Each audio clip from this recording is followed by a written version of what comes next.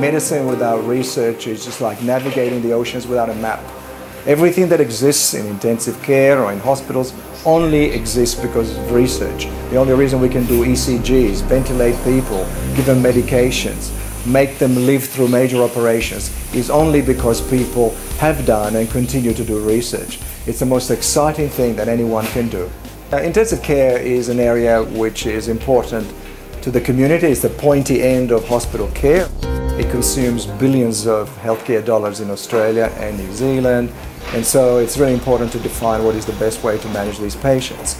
In order to do that, the only way is to conduct high-level, high-quality, randomized controlled trials. This paper that we're talking about is a study which was published in the New England Journal of Medicine, and it is about the management of septic shock. It is a large, multi-center, international, randomized controlled trial which compared two ways of managing septic shock. The new way of supporting patients with septic shock with early goal-directed therapy was of no benefit at all, and it's going to affect practice and management of patients worldwide.